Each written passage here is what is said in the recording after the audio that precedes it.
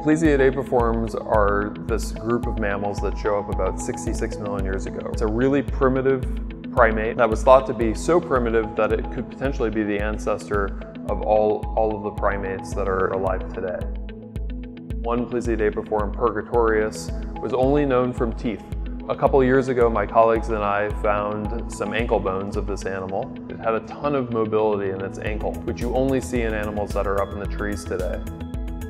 So when my colleague Tom Williamson contacted me and said that we found this fossil in the San Juan Basin in New Mexico, that he had a partial skeleton which represented lots of different parts of the body, we were all really excited, because it's not just an ankle in this case. We could actually analyze the elbow and the shoulder and the knee and the hip.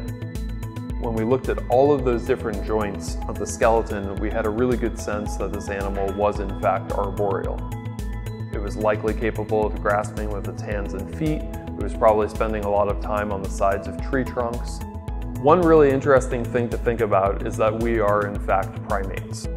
These early Plesiadapiforms did not have all of the features that modern primates, including humans, have today. Basically, things that we take for granted in our day-to-day lives are often features that actually evolved in early primate evolution. We're in the process of documenting the earliest steps in primate evolution, and it allows us to have a better sense of when primates evolved, a lot of the features that we, as primates, still have today.